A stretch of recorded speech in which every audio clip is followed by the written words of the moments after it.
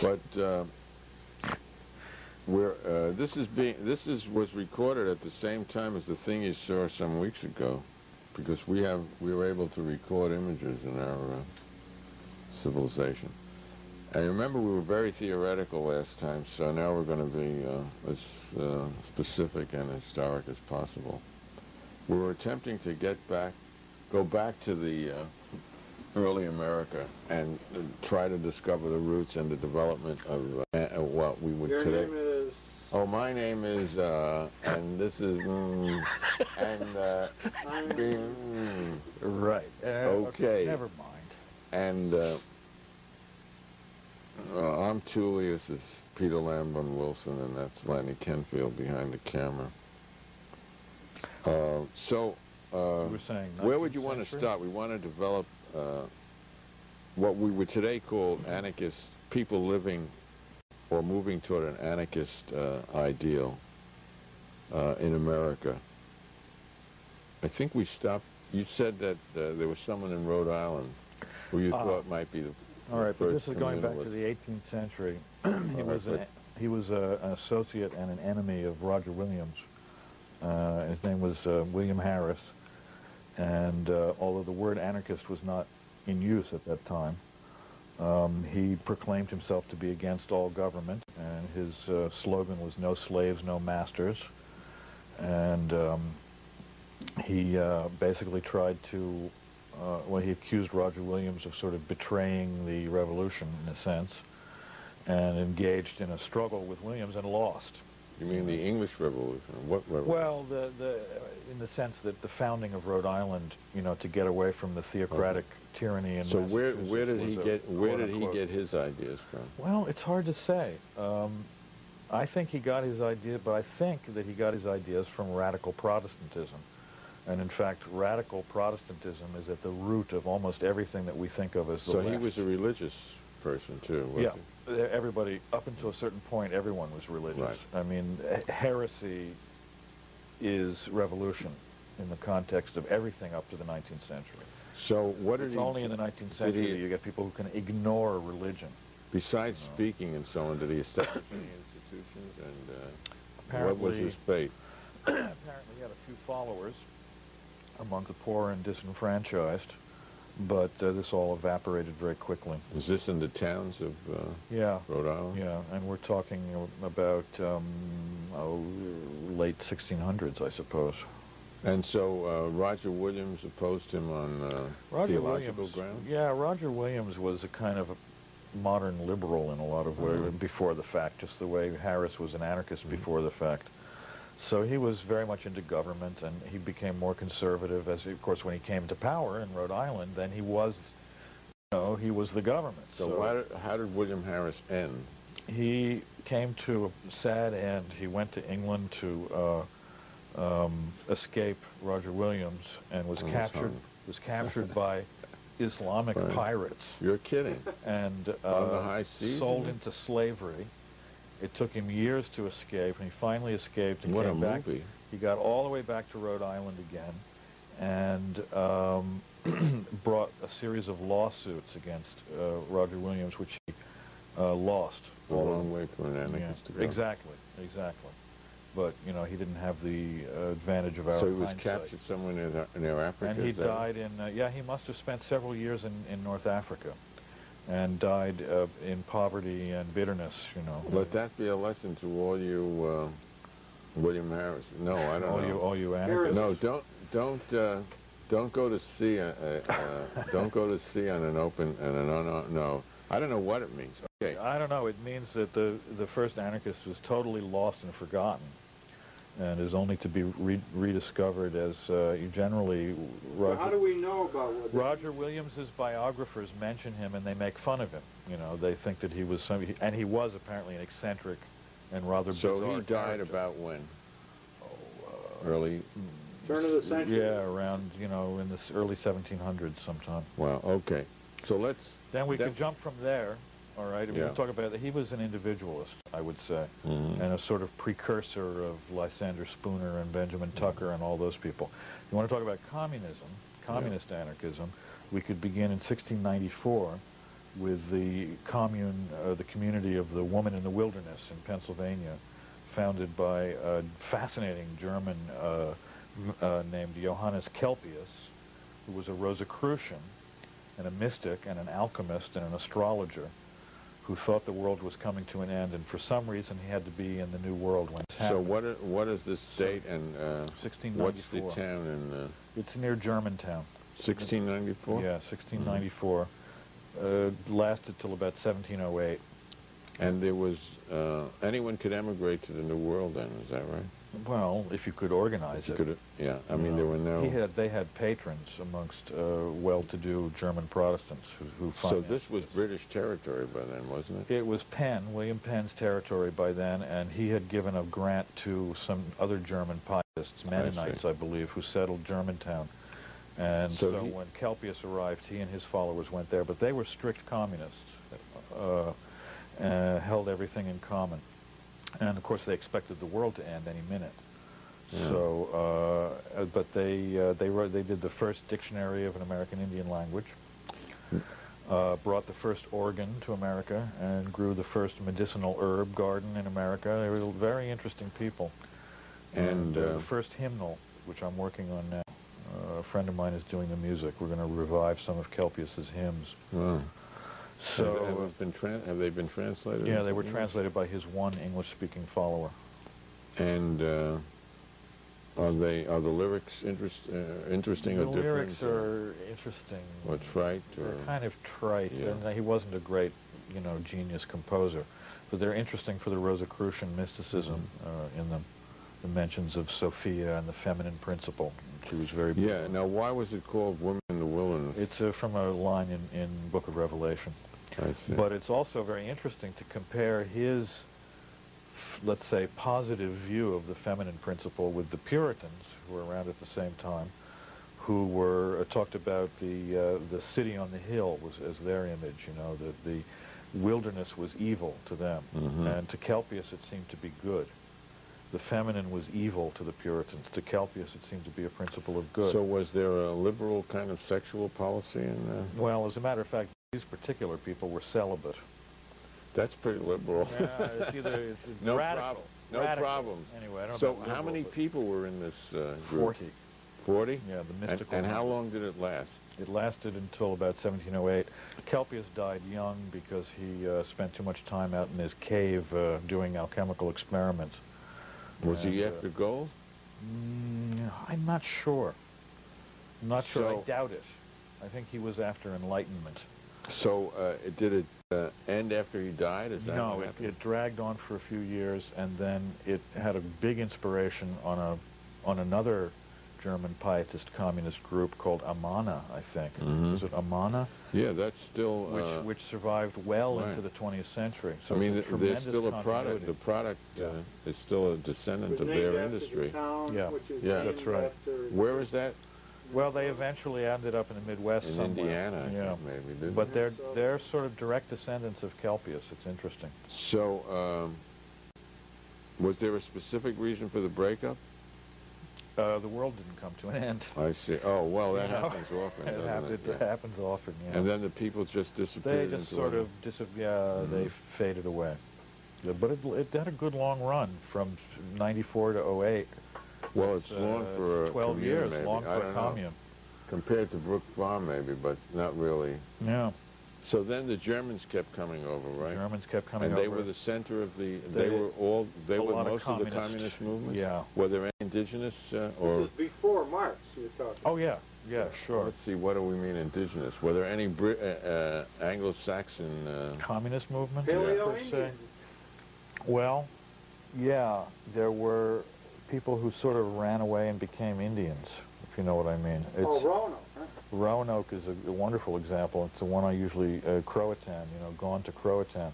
When, but that's even earlier, right? That's even earlier, 1607. Now, is this speculation? No, it's 1584. In your opinion, it's been disputed that they were all killed, but you... They weren't all killed. Some of them were killed. They had a war with Powhatan, but they also had allies amongst the Croatan and other tribes, and they this is almost now accepted by most historians. The ones who didn't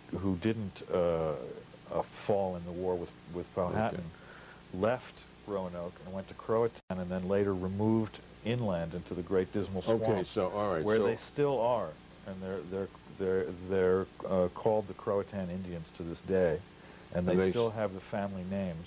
Do they still live in any kind of institutions that are like 17th or 18th century, or have they been debased into our culture? I would, these groups are called, in sociology, they're called triracial isolate communities, and that means black, white, and red. Right.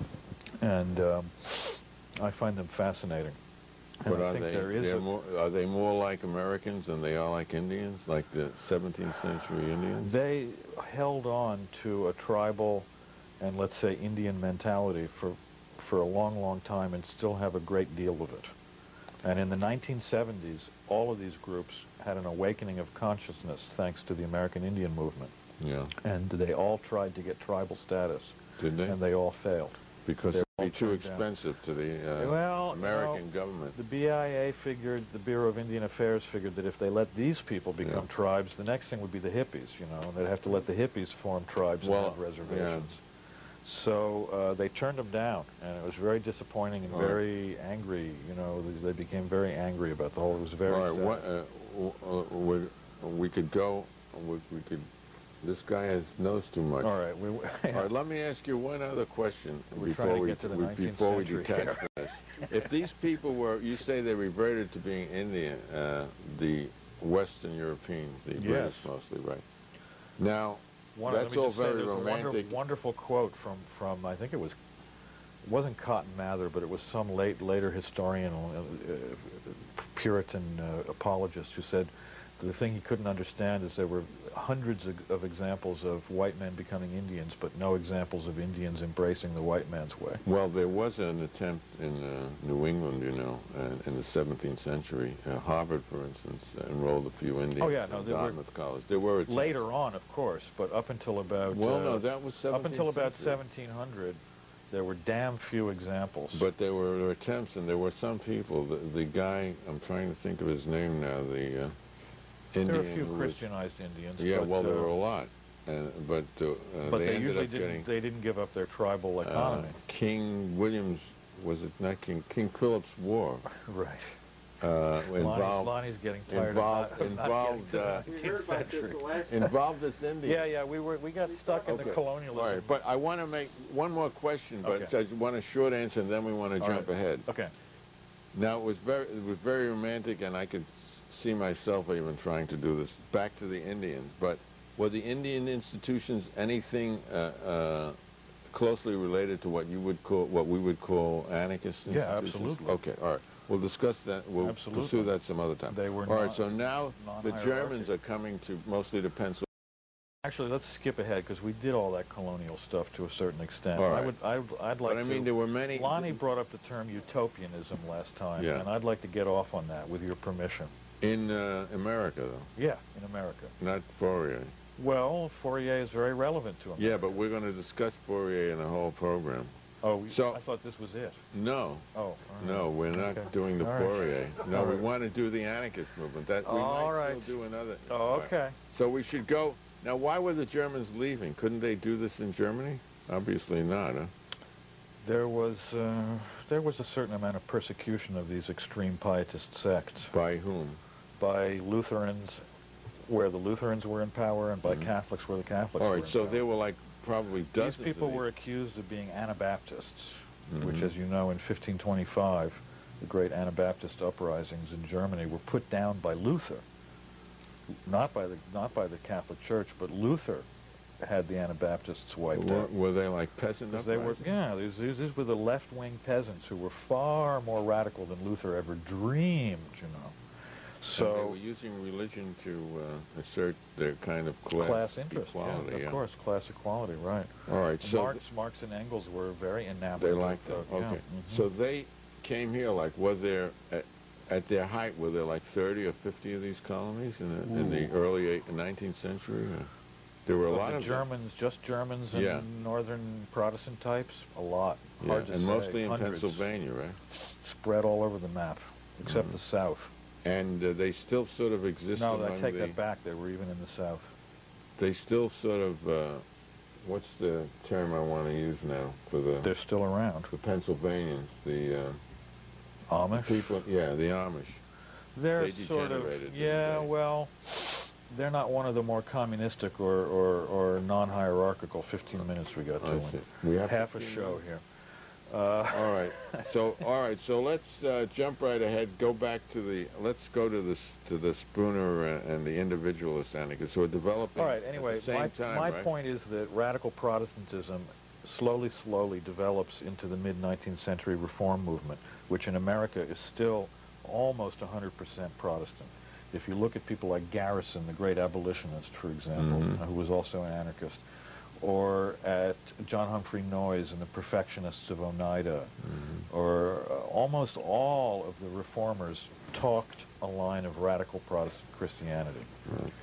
And to me, if you examine leftism today, you find, you know, the debris of Protestantism all over the floor. Leftism's tendency to be moralistic, for example, I trace directly back to this Well, you Protestant mean ancestor. sexually moralistic? Yeah, I do. You mean Puritan? Yes, I do. Yeah, I do. Well, I'll tell you, in American CP, that had a Hasidic component. Who were also my grandparents were, and my parents were the most sexually repressed people I know. Yeah, well, the Protestant radicals were always great Judaizers. They were always pro-Jewish, you know, so they picked up on a lot of that. So what are some of the groups in the Strong mid-19th century? Like, how Well- would one be organized?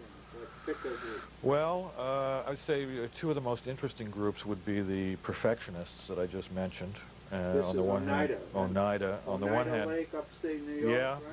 and the other set of interesting groups There were silversmiths. we could compare them, yeah, we could compare them with the Fourierists, who were not particularly religious. So, for example, all right, Noyes started out as a radical Protestant. He came to the conclusion that human beings could be perfected even now on Earth, that, so to speak, the second coming had already happened, and it was now possible for humankind to achieve perfection.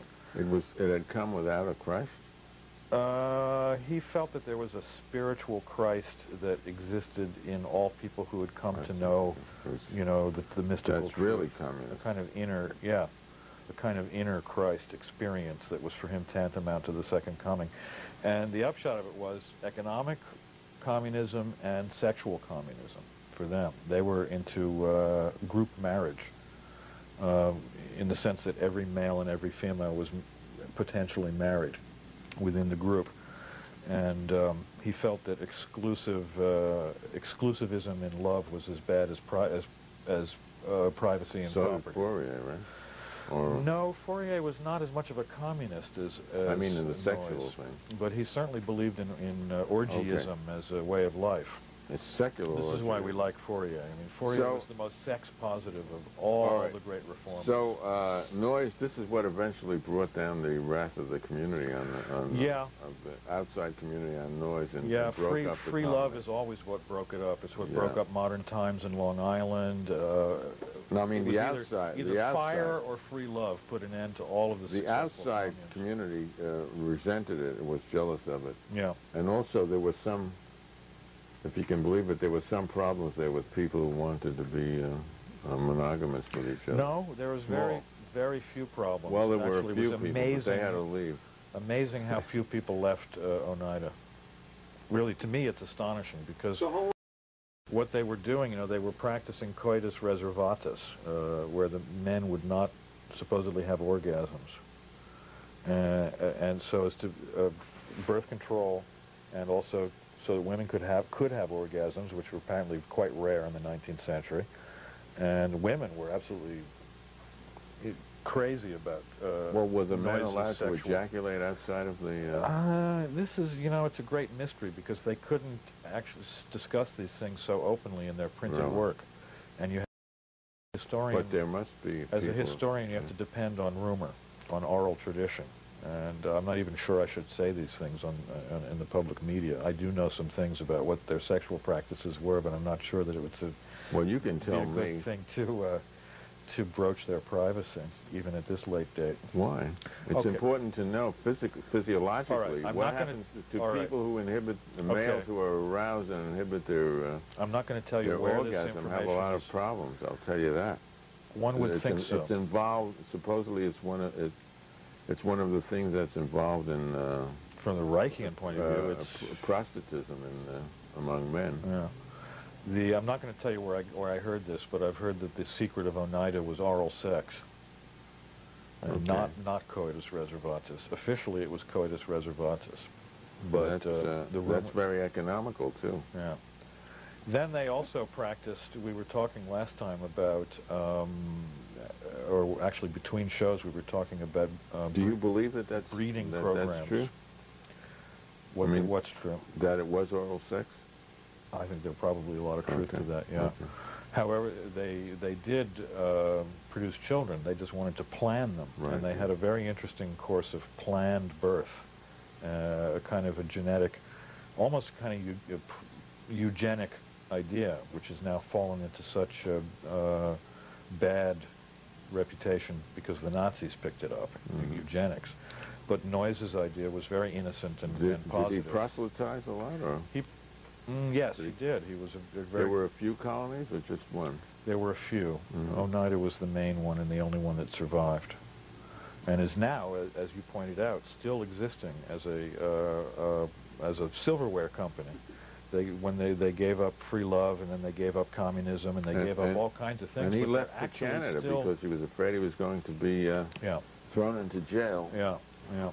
Then since we only have 7 minutes left, Fourier is the American Fourierists are interesting because they tried to do something very similar without religion, and or at least in most cases. In Brook Farm, we see the two traditions came together. That's what's interesting about Brook Farm.